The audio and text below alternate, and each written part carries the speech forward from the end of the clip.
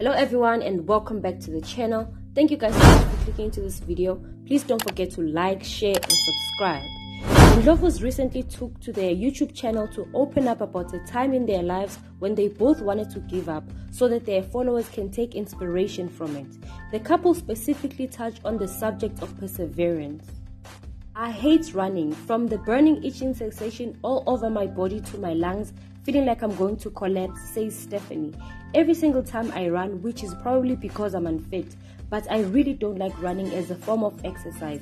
But on a rare occasion when I do, I decide to go for a jog, which is how I tackle my races.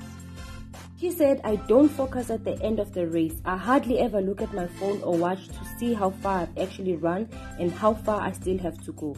But I say to myself that if I can just make it to the next point, for an example, a stop sign, and before I know it, little by little, I've reached my destination. Perseverance is a very powerful and useful tool at Hungani. It carries you when your fiber of your being can't, not just physical but all elements of your being. Being able to continue despite all the difficulties of failures is a definition of perseverance. Stephanie also opened up about the doubts and challenges they faced when they opened their YouTube channel and how it was exhausting that they felt like giving up, and it was also about what was happening in terms of themselves and their marriage. We are very happy to know that the Ndlovus persevere and they're still going strong. And that is it guys for today's story. Catch you guys again on my next upload. Bye!